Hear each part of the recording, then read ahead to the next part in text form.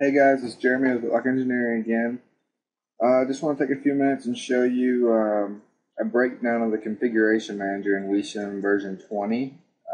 So let's go ahead and get started. Open up WE-CIM here. And when you guys open up WE-CIM, you're pretty familiar to this. When you do a file open, this screen pops up and say you pick a DXF.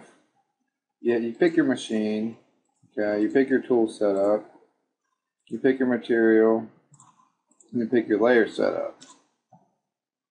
The configuration manager is where all this information is stored and where you can change all that information. So for example, I'll go ahead and show you what happens. You guys all know what happens when you click open.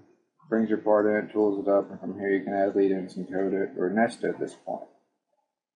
The configuration manager has a lot of different variables you can add to it. For instance, in this configuration I have here, it's just for a burner, for a plasma, or an oxy-fuel cutter. You got a breakdown of the burner here. Under here is your machine settings. It gives you all your limitations, your max material widths and thicknesses, your tolerances. You can even put in table graphics in the new version. These are your stations. For your machine, these are all variable. This is primary setup for a die and torch machine where you have 1, 2, and 3 stations. Then you have your tool setup. This is where most of you guys get confused for the most part. I'm going to show you just on the 60 amp here. Okay, as you can see here, I've got it set up for a scribe, a pneumatic scribe for the machine that it came with, and my burner. In the available tooling here is where you can change your burner turf. For instance, on half-inch plate, you might have a 135 diameter burner instead of a .065 diameter burner, just because of your amperage and how fast you're on your plasma and those sort of variables. But in here you can edit your tools. Say if you can change the tool color to where when you bring in a part on the screen and the tool layer will show up a different color. Get your description here to tell you what exactly it is. Then you have a variable here for your kerf. And you just plug in your kerf there. And for your machines, your required station size will be 0 for pretty much all of your tools. Under your layer setups, close out of this, go back in here.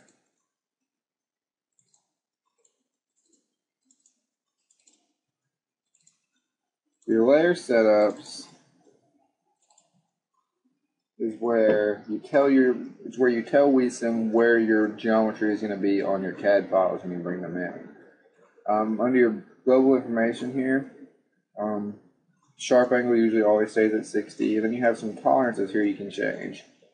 Your clean tolerance tells the software how much it wants to clean the part up. Your gap tolerance tells it if there's a tiny gap between line segments, how much of that gap do you want WE-CIM to automatically go in and connect? Then you have your filter tolerance, which will filter out any kind of garbage you have left in your files here. Here's another thing that you guys ask a lot of questions about. The restrict offset.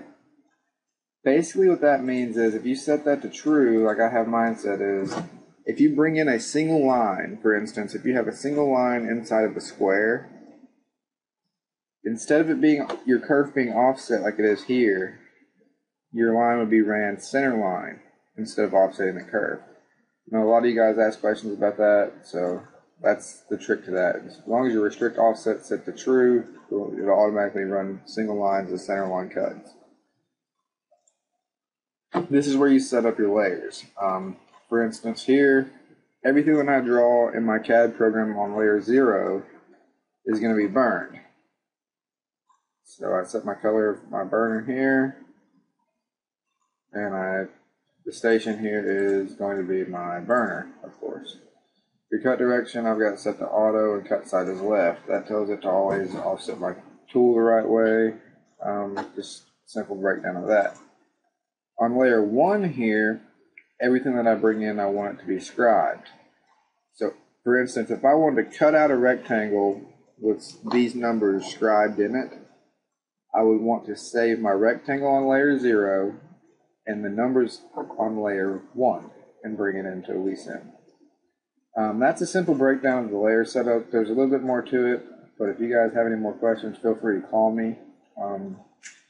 That's pretty much the layer setup. When you go into materials here, this is where WE-CIM keeps up with all your materials and what you have in stock. If you ever want to add a material, say you have another piece of 1/4" plate, simply add it, give it a material name, and then it will give you some settings to plug in for width and dimensions and how much it weighs and that sort of thing. Another thing is under operations, you have a leads parameters. Under lead parameters, you have your settings for standard lead in arcs.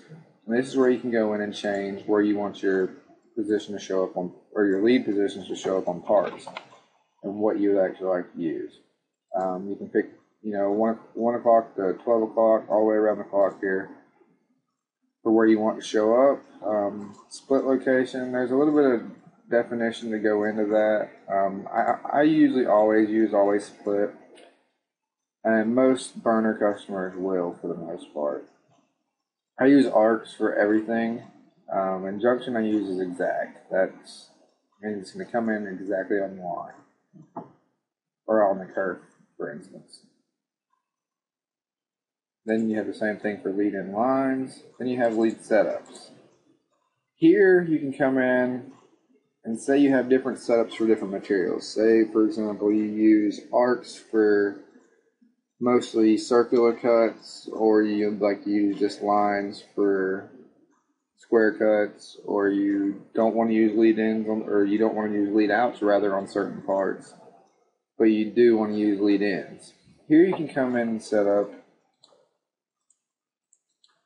another lead parameter. And for this instance, a lot of people set it up to say, this is my lead for 1/4" plate.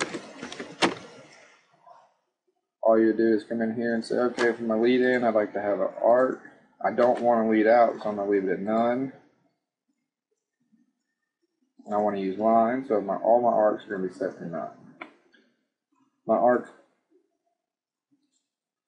this would be a lead arc. This will be a lead in arc. This will be a lead in arc. This would be a lead in arc.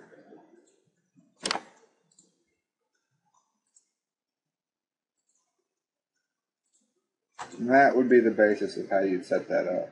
And this is completely variable for what you guys would like to do. So now that I've set up that lead parameter here, you can see when I come in to put lead ins on my parts, I now have standard, none, or my 1/4" plate.